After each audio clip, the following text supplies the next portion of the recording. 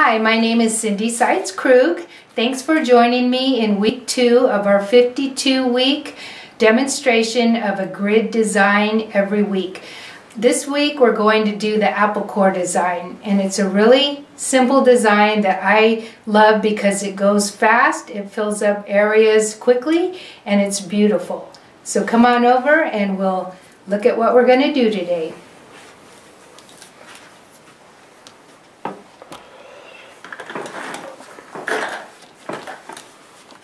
Alright, so hopefully you can see this area here. This is the apple core, and you can see why they've named it the apple core design. It's because it's based upon the apple core quilting design, and it looks like an apple core.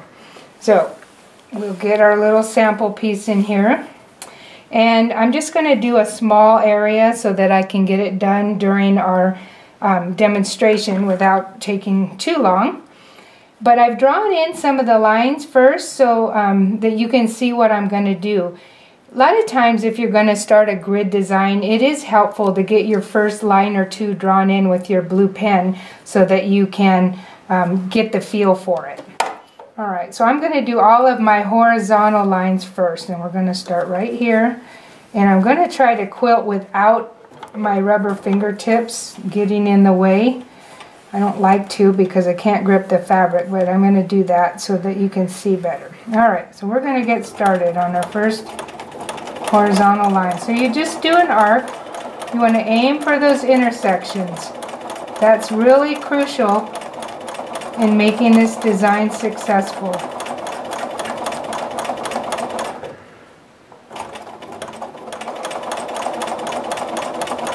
Right now I'm just following my marked lines. Now that I've got one line down, I'm going to go down to the next line, and the thing to remember here is that every line is going to be the mirror image of the line before it. So these came in, this one's going to come in, mirror image. Look, this one's out, this one will be out. So mirror image the line before that you previously stitched.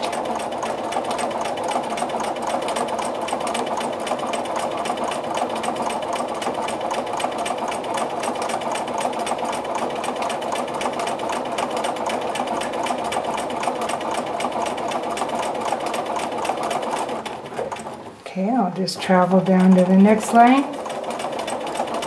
Okay, next line, we got to remember mirror image of the previous line. And aim for those intersections.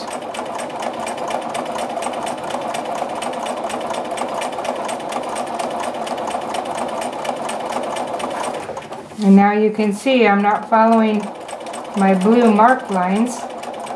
So you just have to kind of get good at this. I always try to teach my students, don't expect your work to be perfect. You're not a machine, you're not a computer, you're just human. So do the best you can and it'll be fine.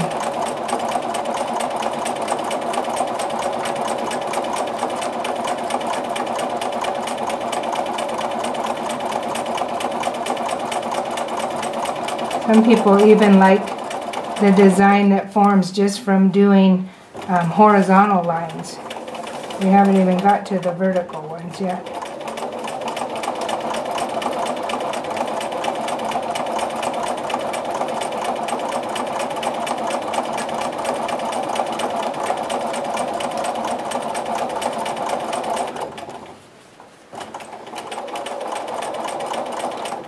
Alright, now I'm going to just travel down, and we're going to start our first vertical line. You have to think about this here. If you don't have a line marked like I did, which way do I need to start? What's going to make that design look like an apple core? Well, I need to go with my first curve, soft S shape, to the right of my grid line. And you can see now a partial apple core design forming.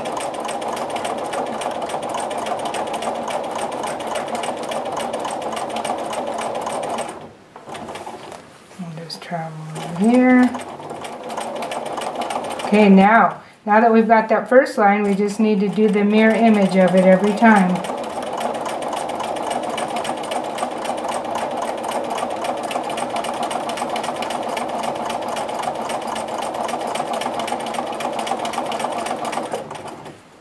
Over here. And we're going to do a mirror image. Remember, aim for the intersections.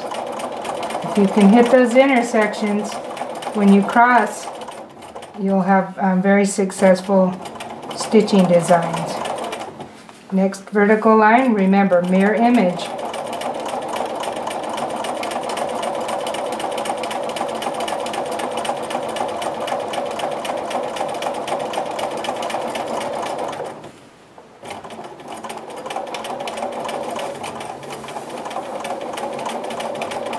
Mirror image.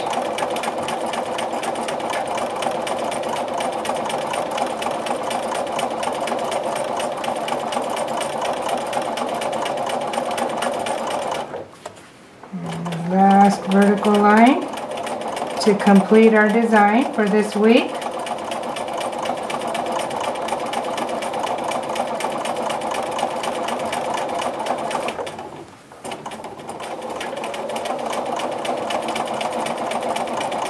Okay, lock off those stitches.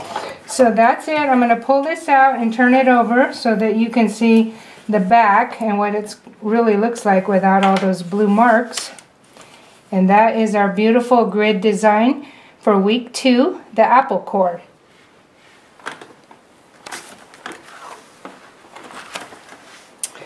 So hopefully you enjoyed that. And if you like grid designs, remember my book, the Grid Design Workbook. It's got 13 beautiful grid-based designs, step-by-step instructions, diagrams, everything you need. So check it out at my website, quintessentialquilting.com. And I have a lot of other teaching videos too if you're interested. Thanks, and join me next week for our 3rd lesson.